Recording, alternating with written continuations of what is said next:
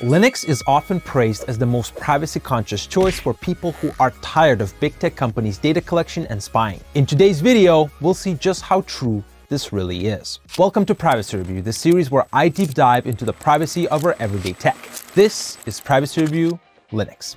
Big tech companies like to collect data, and they collect a lot of it. Each company, whether it's Apple, Microsoft, or other, could directly benefit from collected data since they own the platform. The first amazing thing about Linux is the fact that it's not owned by anyone. Literally, nobody owns Linux, meaning that depending on the Linux distribution or Linux flavor that you install, you will have zero data collection. Even the most popular distro, Ubuntu, will only collect the absolute minimum amount of information, of which none is identifiable. This all leads to the second advantage of Linux, the fact that it's open source. Open source means that all the code that is used to create the operating system is free to use, review, and contribute. From a security perspective, open source is a big win because public entities can check if any code is malicious or if there's any spying in the OS. This is a big contrast to what Apple or Microsoft are doing, since both Windows and macOS are closed source. So we cannot check if there's any hidden spying or data collection involved. One other thing that makes Linux extremely secure is the way it handles permissions.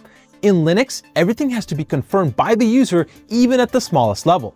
For example, with Windows, if you get a virus, it could do a lot of damage without you even knowing. Whereas with Linux, the virus couldn't do anything because you would first need to physically enter your password. And since we're talking about viruses, it's a good time to mention that they are a rather rare breed on Linux. Because of Linux's low market share and massive platform fragmentation, writing a virus on Linux is time-consuming and 99% of the time, pointless. That's not to say that Linux isn't used anywhere. In fact, over 95% of all internet is built on Linux. But while Linux is used in routers, servers, TVs, embedded systems, and phones, it fails to capture the hearts of desktop users. The desktop market share for Linux globally is less than 3%. So why is an operating system that is so amazing for privacy and security so unpopular? Enter the Linux wall of complexity.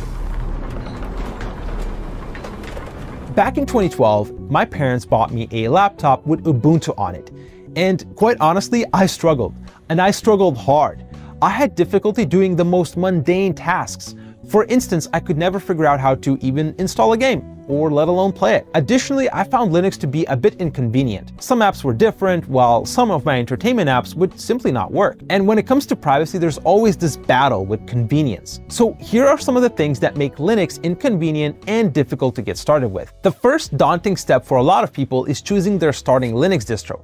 Some distros, such as Pop! OS, are optimized for creative workflows with custom UI and gesture support. On the other hand, Qubes OS is designed for extreme privacy. This distro fragmentation is a huge problem for the whole Linux platform. Linux also has a big problem with hardware compatibility and support. In contrast, Windows is an extremely popular platform, and manufacturers are more incentivized to develop drivers for it. With Linux, you may have difficulties with your sound not working, experiencing random bugs with your graphics card drivers, and more. Most people might be blaming Linux here, but really it's the companies that are at fault.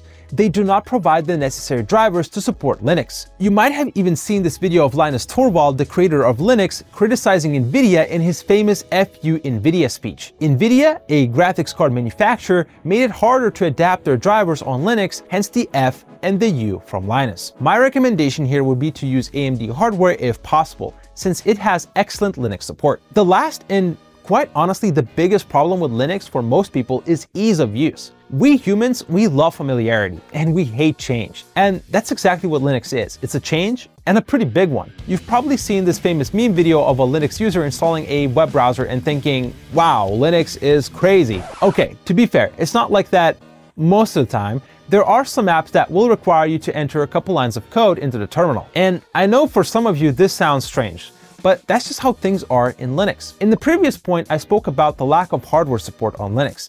This spills over to software too. You may run into some apps or games being completely absent or not working correctly on Linux. One that comes to my mind as a content creator is Adobe Premiere and its siblings. And in the gaming world, popular games like PUBG, Rainbow Six Siege, Destiny 2, and many others will simply not work due to their anti-cheat systems. That being said, things are improving after the launch of Valve's handheld gaming system, the Steam Deck. All in all, Linux is truly a great platform for security and privacy. The fact that it's open source is quite unique, and that makes it truly special. But as with other pro-privacy solutions, it all comes at a cost. Privacy versus convenience. Which is more important for you? Learning the intricacies of Linux can be difficult, but the days of company data collecting and the worry of virus attacks could disappear forever. Linux privacy gets a 9 out of 10. I highly recommend that you guys give Linux a try. And hey, maybe you'll love it and it will become your daily driver.